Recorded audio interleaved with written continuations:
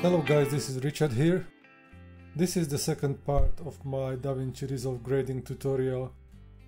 Same as in first part, I will be grading a footage from DJI Mavic Pro, but this time instead of using LUT, I will be creating my look from scratch.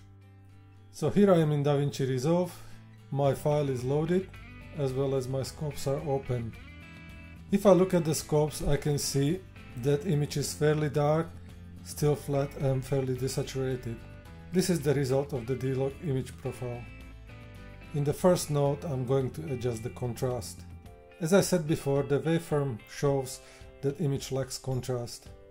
So I'm going to change the label on my first node, name it contrast, and this time instead of curves I'm going to use primary wheels. I'm going to bring the darks a little bit down and increase the gamma and gain. For the look I have in mind, I will not have very bright areas in the image. The brightest area is going to be the screen left portion when sun set down. I turn the node on and off to see the increase in the contrast. I can see the waveform is a little bit wider now. In my second node I'm gonna create my look, and it's not going to be anything crazy. I'm going to push a little bit blue in the darks and orange color in the highlights. These were the main two colors I already had in the image. I'm just going to give them a little bit of pop. Take a look at the full screen, and here is the result after contrast and a little bit of color added into shadows and highlights. You can see the change in the waveform as I'm turning the grade on and off. Similarly as in previous tutorial, in the next node I'm going to darken the sky. I create a gradient power window and I place it into position to make sure that my adjustment only affects the sky. Once I'm happy, I move over to Curves tab. I make sure I will be adjusting only the luminance. Red, green and blue channel remain unaffected. I sample the area in the sky which drops a point on a curve, and I know my adjustment will be happening around that point. I introduce a slight S-curve and bring it down to darken the sky.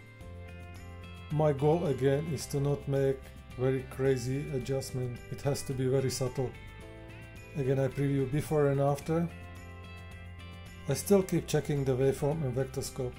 There is a small area with the bright green light that actually falls outside of the legal colors. I'm pretty sure it's hard for you to see it on the YouTube after the compression, but the values are very saturated and very bright. So I create a parallel node and I'm going to address this issue. To be organized, I name the node Neon, go to Qualifier tab and click on the neon sign to qualify the color.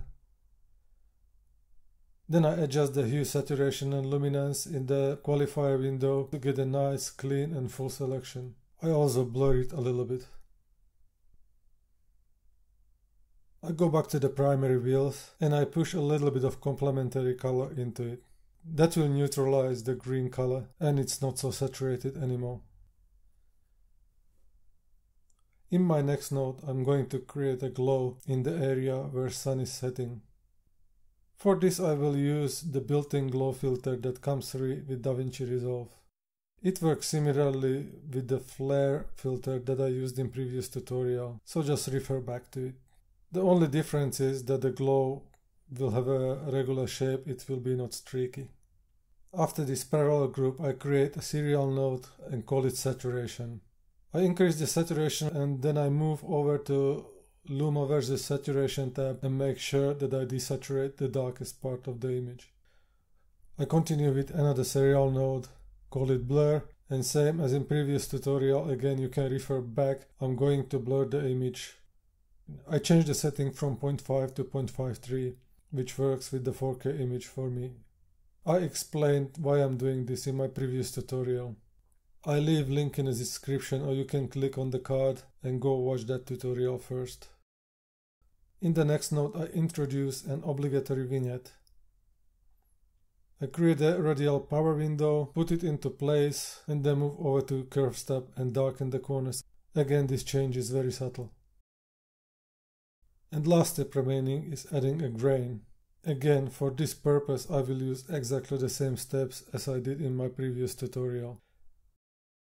And this is the final result. The only difference is that in this particular case I created my look in my second node, while in previous tutorial I used LUT and I was changing the image prior to LUT. I hope you liked the tutorial, and now let's take a look at the both clips. I think they work really well.